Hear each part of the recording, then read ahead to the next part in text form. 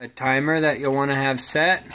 You push in the red knob, you turn it to the desired time that's set on your watch at that point. Today it's a little bit past 2, so I'm going to go a little bit past 2 until it clicks for me. The water softener is going to have a dot set up at 21,000 grains. Based off the testing, you'll be able to then put it in service, and that service will actually have a discharge of orange water.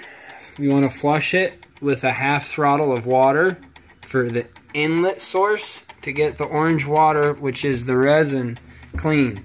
So 10 minutes of flushing before you hook it up for washing. And make sure when you let that water come into the softener, do it at about half speed so it doesn't flush the media up and through the head. So just slowly let the softener tube fill up with water, and then once that's all full, then you can put it in complete service.